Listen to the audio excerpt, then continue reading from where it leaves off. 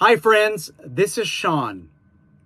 Please do me a huge favor and press the like button, subscribe to my channel, and share this video with other people in your community. This video has been translated through artificial intelligence. Unfortunately, I only understand English, a little bit of Spanish, and a little bit of Dutch, but I don't speak other languages. So this is artificial intelligence translating. Today's video, we are going to talk about what are the requirements to start a private security company in California. The requirements have changed. The Democrats in California have created a bill that makes it very difficult for immigrants to the United States to start their own security company. They made difficult requirements. There is a security association as well called CalSAGA, CalSAGA, and they have made it more competitive for private security companies to compete against them. CalSAGA's leadership board consists of Allied Universal, Securitas, and 5 other security companies. And in my opinion, they have created an issue with competition. There's not a lot of competition anymore because of this bill, in my opinion.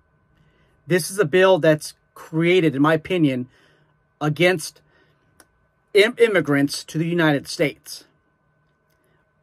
In order to prevent bills like this from recurring, and I will get to the requirements, I need you to register to vote. I am registered to vote in California. My family are immigrants from Asia, and we understand that it's very important to engage yourself in the community and sometimes the political process.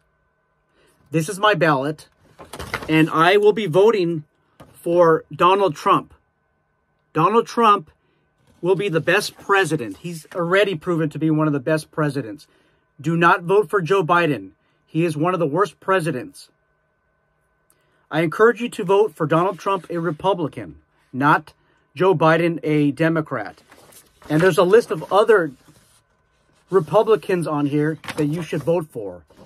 If the ballot says Democrat, I suggest that you don't vote for them at all. But it's very important as an immigrant to the United States that you register to vote so that these people don't create laws that are designed against immigration. Remember, in my opinion, Democrats are against small businesses, and Republicans create laws and create structure that allow you to have a small business in the United States, especially California.